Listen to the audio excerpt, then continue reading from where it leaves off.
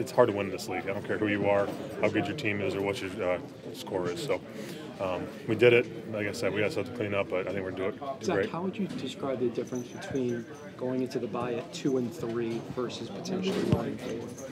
I don't think we have to worry about that. Yeah, we're 2-3. We did some good things today, and we did some bad things. We got to clean up, and now we get to reflect on that with the win over the bye week, and going after the bye week ready to go. Sorry, I just got in here, but I feel like the defense has played well all season. Do you not necessarily agree?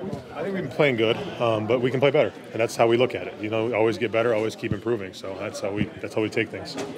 What do you think of this team's abilities up front and to get after the quarterback as now Jalen Phillips is down? And you had a sack this game, and Emmanuel also got back there as well. Yeah, I think, it's the next man up mentality. We got a lot of good guys rotating in back there. Obviously, heartbroken for Jalen, praying for him every day. I know he'll be fine. He'll come back stronger than ever. But it's great. It's great seeing new guys work in and work with new guys and kind of work our rushes together.